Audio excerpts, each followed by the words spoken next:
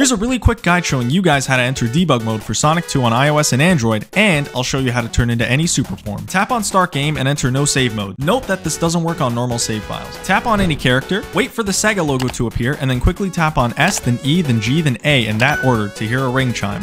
Tap and hold 2 fingers at the bottom of the screen until you get to the title screen to enter level select. Use these arrows to navigate the menu and then press the play button whenever you want to make a selection. To instantly unlock all the Chaos Emeralds, enter 4, 1, 2, 6 in the sound test. To enter debug mode, enter Sonic 2's release date worldwide, 1992-1124. Select any level. Now tap the top left hand corner to enter or exit debug mode. Place an item by tapping the jump button. Swap the item to be placed by pressing the plus or minus buttons at the top of the screen. Get 50 rings, double tap the jump button, and enjoy going super. Fun fact, if you're playing with a controller hooked up with Bluetooth, at the title screen, you can enter up, up, up, down, down, down, left, right on the D-pad, and then the jump button to enter level select. Like and subscribe!